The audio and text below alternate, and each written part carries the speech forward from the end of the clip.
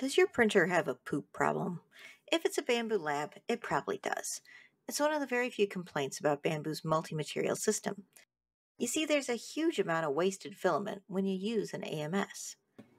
If you stick with the default settings, you could end up with as much poop as you get print. Look, if you're really upset about the filament waste, this whole hobby is going to make you mad. There's a lot of wasted plastic here. Every time you have a failed print, every time you have to scrape off a brim, every time you use supports, it's all wasted plastic. So let me help you out with the AMS waste. We can at least start there. Stefan from CNC Kitchen just showed off a really neat filament recycling kit. But grinding and remelting your own plastic is still a lot of work, and more than most of us really want to put into it. I think I'm going to stick with tuning my slicer and making peace with the poop, at least for now. For the most part, I've gotten my purge waste down to tiny drips. This is something you can totally get in there and fix by yourself. Now, it's going to require a bit of patience and a little bit of experimentation. But I guarantee that if you follow my tips, we can seriously tune out the waste. And then I'm going to show you a little hidden feature in Bambu Slicer that will help you turn the poop into something that's actually useful.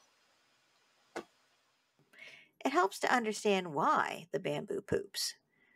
Every printer has the same issue when changing colors. Once the filament is melted in the hot end, it can only go one way, forward. You can only back out unmelted filament.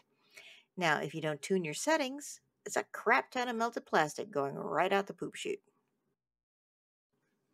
The default setting on Bambu Slicer, and Orca for that matter, are super cautious. It errs on the wasteful side. See, Bambu Slicer doesn't actually know what color or opacity of filament that you fed into the AMS. It's just going on whatever information you gave it, which isn't exactly accurate.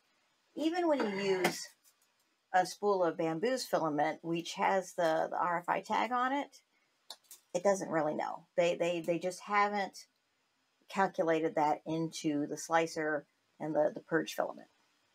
So let's take a look at flushing volumes. This shows how much filament will be purged to get a clean change of color from one to the next. Going from light to dark takes less, but dark to light is going to take more. I always change the multiplier to 0.6, and I save quite a bit of filament. I also edit the settings by hand. And this is something you may need to play around with on a small sample print. Use that infill. Under the Others tab are the flush options. If you pick Flush into Objects Infill, you can use that infill to soak up some of the color changes. I know, if you've had a Bambu AMS for more than a few days, you've heard of this trick. Still, it's a good one to remember. Turning on Flush to Infill saved 2 grams on this print. Sure, every little bit counts, but this isn't enough. Printing multiples is another tip I'm sure you've heard of, but it's solid advice and great for people who are selling prints. Remember, the AMS only wastes material while switching colors. If one bird wastes 20 grams of filament, 6 will still waste 20 grams of filament. Hey, let me interrupt you for just a second. If you're enjoying this video, would you mind giving me a like? It really helps my little channel grow, and I appreciate it so much. Thanks. Now, here's the most interesting tip for preventing poop. Flush to Object. There's a hidden feature in Bambu Slicer called Flush into Object. You'll only see it when you right-click a model on the build plate, which is why it's so often overlooked. Clicking this feature turns the model into a kind of purge tower. Unfortunately, you still need the regular purge tower turned on to use it. It just won't work otherwise. The normal purge tower can be made smaller because it's still needed to wipe the nozzle clean. So I'll make mine 30 millimeters wide and 30 millimeter on the volume. And look at that! I saved about 25 grams of filament by turning wasted plastic into fidget toys. Now there's only 2.6 grams of poop hitting the chute.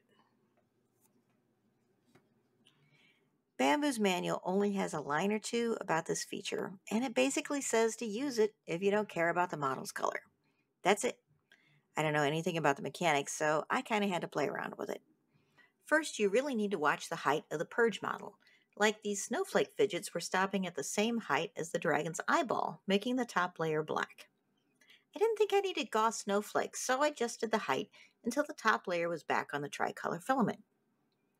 And no, you can't control the color of the Purge models. Its color is completely determined by the slicer. But sometimes you can lean into it and make it work for you. I think the friendly slugs look pretty good in stripes. You can use just about anything as a Purge object. You'll get the best results if the Purge object is the same height as the main model, or at least as tall as that last color swap. Of course, you're going to need to balance what you use as a Purge model with what you can actually find useful. Obviously, having a bucket of fidget cubes that you won't use or sell is no better than a bucket of filament poop. When you're looking for a Purge object, you have to consider why. Why do you want to reduce the poop? No, seriously, I want you to think about it. Why are you trying to save this filament? Is it expensive? Is it a one-of-a-kind roll of Jessie silk that you picked up at IRF and you're never going to see it ever again? Or do you just hate wasting your money and you don't want to see it flush down the proverbial toilet? Sadly, trying to get rid of the poop is pretty tedious. It's not impossible, but there's probably a line you need to draw where the waste is acceptable or you're just going to drive yourself nuts. If you're trying not to waste expensive filament, you shouldn't pick a Purge object with a high failure rate, like these slugs. Sadly, trying to get rid of the poop is kind of tedious. Sometimes you can't find a Purge object that's tall enough to reach all the color swaps, or big enough to absorb all the waste. If you're planning on selling these poop trapping models, you might want to make sure that you have permission first, or make it yourself. I've made a nice fidget spinner on Tinkercad that will work with short things like dragons. The friendly slug, if you can get him to stick, is a copyright-free model over on Thingiverse. And so is this tall twist container and this planetary gear over on Printables. There are a lot more cool models out there that are going to require you to join a commercial level of membership. But if you want to fidget with a one-time purchase, check out this fidget bolt from Buckle and Shackle, and that'll cost you $15 to buy it one time. There's another poop-saving method for you to try, but it's experimental and it requires messing around with the printer's G-code. Leon Fisher Skipper posted this profile on Printables. Now, I haven't had a chance to try it yet, but he claims you can save 60% of your flush filament from ever turning into poop with a sneaky retraction move made during the color swap. If you want to read more about that, I will put the link down below with all the other goodies. And maybe if you have time to check it out, please let me know, report back, because I don't think I have time to do that one myself. I got a lot of printers that I need to get back to reviewing. But if any of these techniques and tips do help you out, let me know. I would love to hear from you because nobody wants their plastic to turn into poop. We got enough poop in the world. Oh, jeez. Anyway, thanks for watching, and I will catch you next time. Bye.